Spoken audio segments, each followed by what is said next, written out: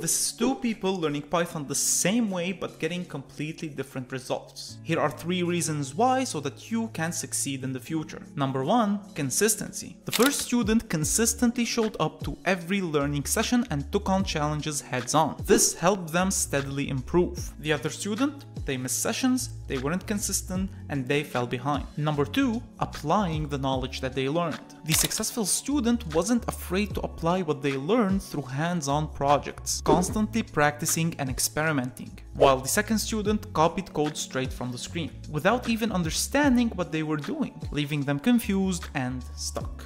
Number 3, the right resources. The first student had guidance and access to quality resources, knowing exactly what to focus on. The other student, on the hand, felt lost, jumping from one tutorial to another without knowing what really mattered. But I'll be honest with you, I lied.